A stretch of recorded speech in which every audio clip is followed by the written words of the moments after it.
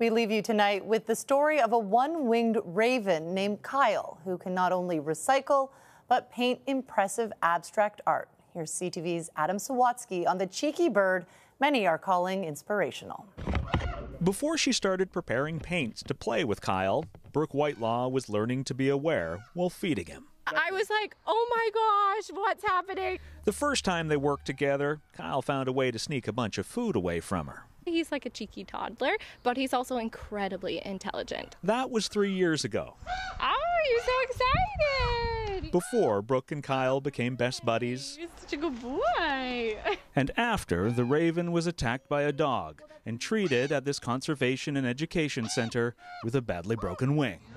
Normally a bird would not have a good quality of life without a wing. But Robin Radcliffe, the director of the Raptors Center, says Kyle's personality was proving to be anything but normal. He was running around, jumping on people's shoulders, sitting in our lap. So, after much thought, they decided, instead of euthanization, to try amputation. It was amazing how quickly he adapted to it. And when he wasn't wanting to play with Lego, Kyle was stealing sandals from visiting children's feet so he could use them as toys. We started trying to brainstorm some activities that we could do with him. The first thing they taught Kyle was recycling. And our message there was, if a one-winged raven can recycle, so can all of us.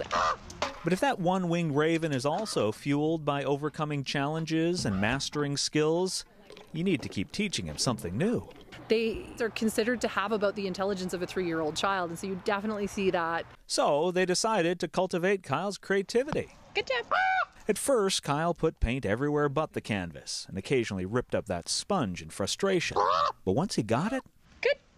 the raven seemed to relish it. He is very food motivated, but I also think it's rewarding for him to be able to figure something out. And while his people appreciate the work he does, It's a beautiful abstract painting.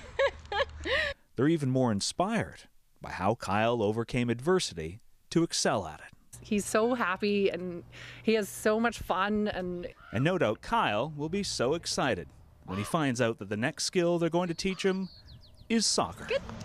Adam Sawatsky, CTV News, Duncan.